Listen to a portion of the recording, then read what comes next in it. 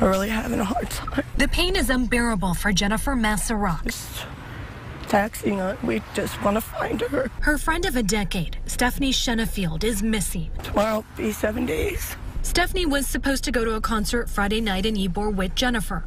The two made plans. She says she last heard from the 38-year-old on Thursday night. On Sunday, after missing work at Papa Joe's sports bar, Stephanie's friends filed a missing persons report. She's never a no-show, and then people are really concerned. The Manatee County Sheriff's Office says Stephanie has a medical condition and recently demonstrated behavior that has those closest to her concerned.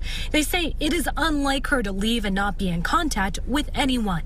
Stephanie is a mother of two and was last seen in a residential area in the 5300 block of 16th Street East. We can't fathom what could have happened.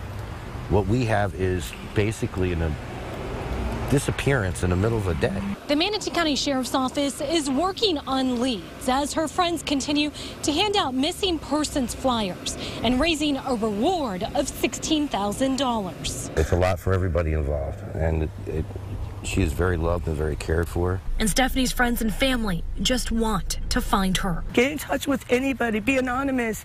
Just tell us where she's at. I want to find her. In Manatee County, Kimberly Quizon, Fox 13 News. Shenafield's friends are also raising money to offer a reward for information leading to her whereabouts. And so far, the reward is $16,000, but it's growing. If you know anything about the case, contact the Manatee County Sheriff's Office.